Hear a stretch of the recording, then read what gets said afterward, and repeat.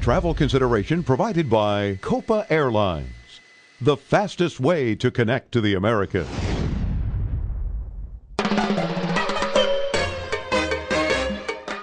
I am with the First Lady of Flavor here in Panama. This is Cuquita, and she is big when it comes to food. Cuquita, I understand that you have prepared for us a fabulous smattering of Panamanian flavors. So tell me, what do we have over here? We're going to start with the tuna tartare in a plantain chip, very Panamanian. And the plantain is the Panamanian part, right? And the tuna too. Oh, because it comes from the Pacific. Yeah, yellow thin tuna, fresh. Okay. This is a green plantain wonton filled with chorizo. Okay. This is a crocodile. Sweet and sour, delicious, very Panamanian. Hold on a second. I'm going you have to taste this. I've never had crocodile, so wait a minute. I'm forking. Whoop! Hold on. It's okay. It went off the plate. Here we go. I'm going for it. How does it taste? It tastes a little gingery. It tastes like chicken, and it tastes like lobster, as you were saying. Oh, that's a beautiful mixture. Crocodile. We would never eat this in the United States. No? Well, you have to come to Panama for this. Exactly.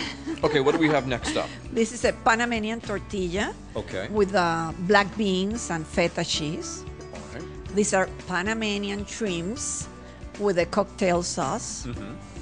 Fried ceviche here. And then a very special recipe. It's lobster with wasabi and condensed milk. Panamanian love sweet and sour, so I put condensed milk in the wasabi, and it's a delicious mixture. Can I try it? Yeah. Do I eat the whole thing? Oh, yes. I'm going for it. Oh, I can taste the wasabi. Wow, it's an explosion of flavor. But I think the condensed milk dulls it just a little bit, so it's not as pungent. Exactly. You got it. This is delicious. What do we have up next? This is a Panamanian sushi with plantain, sweet plantain. And this is a fresh seared tuna with wasabi too. I love wasabi, and the mixture of Panamanian food and wasabi, it's nice. And this is a carimañola. It's a manchego cheese carimañola. May I? I'm going to have Sure. a bite. When I think of carimañolas, I think of La Costa in Colombia as well, because they serve this. Here we go. Oh, so nice. Delicious. And it has a spicy sauce on top. Now, I see you told me the flowers are edible too? Edible. Panamanian edible flowers. You need everything here. Okay, and what do we have here on the end? Here it's a mushroom carpaccio on top of a crackling rice. And it's delicious, the mixture of something that is really crackling and then the mushroom. You can taste this. You want me to try it? Yeah. Here we go. Oh, it's crunchy. Yeah. And it's very pungent. What great flavor. Delicious. Now, Cuquita, you were telling me that there's a tremendous amount of Asian influence here in Panama, and that you love Chinese food. For example, dim sum. Tell me about this dish over here. This is dim sum is a typical breakfast, Chinese breakfast. But here at the Bristol, we give them a little twist and make it like an hors d'oeuvres, and it has different things inside. They have lobster, and they have chicken, and there is vegetables, and you put it in there. Little soy sauce? Okay, I'm going for it. That's pork and shrimp. Delicious. That's good. You know, you could get filled up eating these hors d'oeuvres all day. Yeah, that's the idea. Eat a little bit and then feel full. Do Panamanians eat lots of food? Because I see this is all nibble, but this is very typically Panamanian, right? Panamanians like to nibble, or do Panamanians like to feast? love to party. So this is a way to party. If you eat too much at the same time, then you don't party anymore.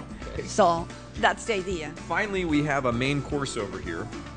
This looks really interesting. You have coconut filled with like a seafood mixture. Is this? It's a coconut paella, very typical from the Caribbean side in Panama.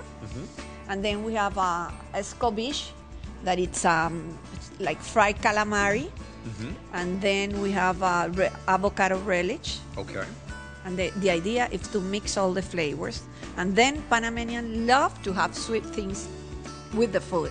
So there is a piece of a roll of raw plantain with a sweet sauce. I guess what a fabulous way to finish our culinary tour than with something sweet. So, delicious. I'm so glad you liked it. I liked it. Me gusta. Me gusta mucho. Now, as we said, Cuquita is the Martha Stewart of Panama, and you have, excuse me for speaking with my mouth full, you are a star gourmet with your cookbooks. You have a new cookbook coming out soon, correct? Yes, I have already 3 cookbooks, and now I'm working in a new one that is called Panama Chombo Style, and it's the food of the Caribbean side of Panama. And chombo is how you would refer to the Afro influence. Exactly. Okay. Very strong in Panama, especially in the Panamanian cuisine. And you also have a funny name, Cuquita, because Yeah. when I first found out we were going to interview Cuquita for this, I said, oh. But you don't look at all like I thought a Cuquita would look, and you were telling me it's an endearing nickname from Cuba. Yes, it's very typical. My mother was Cuban, and everybody called her Cuca. So when I was born, they called Cuquita. They called me Cuquita. Well, Cuquita, you cook it up great, and congratulations. Thank you so much for sharing with us this taste of Panama. If you'd like to find out more, you can visit Cuquita's website. What is your website again? Al estilo Cuquita. The style of Cuquita. Exactly. Cuquita style. .com. Exactly. Because it's like an orgasm of flavors in your mouth when you eat it. All right, that'll do it today from the Bristol Hotel in Panama City. Along with the lovely Cuquita, I'm Brian Andrews. Thanks for watching.